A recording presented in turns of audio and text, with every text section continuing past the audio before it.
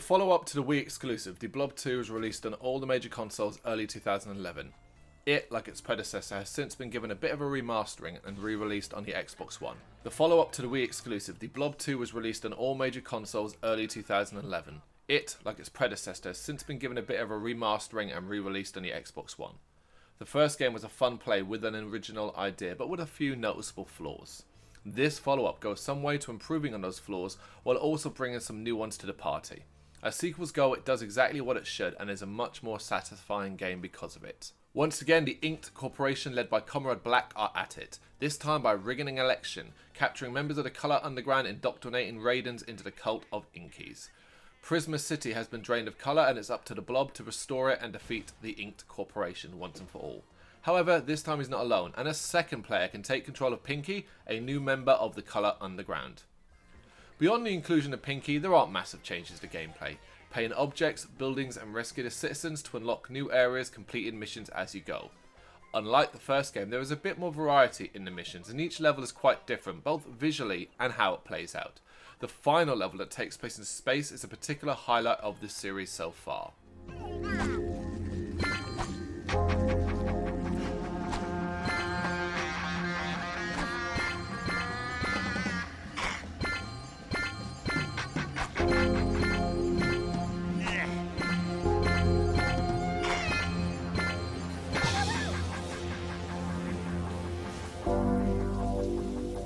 To help you stop the Ink Corporation, Blob has a couple of new moves, such as the dash attack, as well as power-ups that turn him into a wrecking ball, give him a hazmat suit protecting him from damage, and a gravitation bomb.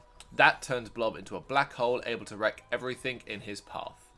All of these skills and abilities will be used as the game gets increasingly difficult as it goes on. With new enemy types, obstacles, and even bosses, the Blob 2 is a bit more of a challenge, especially if you're looking to do everything you possibly can. Each level flows a bit better, with an improved radar helping you find the next mission, as well as showing you where trees, captured citizens and destructible objects are. Again, a little touch that wasn't in the first game, although it would have been nice for the many collectibles to also appear on it. This time round, as well as gaining awards from completing certain tasks before finishing a level, there are a large number of collectibles hidden throughout. Inspiration which appear as a light bulb and allow you to upgrade Blob and Pinky, as well as gallery pickups to unlock artwork in the main menu. These can be quite difficult to find, and frustratingly, it is possible to miss one and find yourself unable to go back, resulting in the entire level having to be restarted. This mostly comes in sections that involve platforming, something the game has a heavier emphasis on. In the Blob 2, you'll find yourself tasked with transforming landmarks or releasing colour buried underground. To do that, you'll need to enter small tunnels and complete a challenge from the 2D perspective. These add some real variety and often the most fun parts of the game, offering some puzzle aspects to gameplay. No drastic changes overall, but enough little ones to make the Blob 2 stand out from its predecessor. It's not just with gameplay though, as visually and sonically, the Blob 2 is sharper and more vibrant. The colouring of levels actually looks like life returning to the city, with plants, animals and characters popping out. Sometimes there's so much going on that it suffers from slight lag. It doesn't come up loads, but when it does happen, it is noticeable.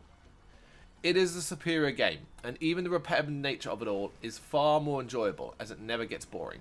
It's a game that is easy to sink hours into, and it's a shame that we've not seen a third game yet.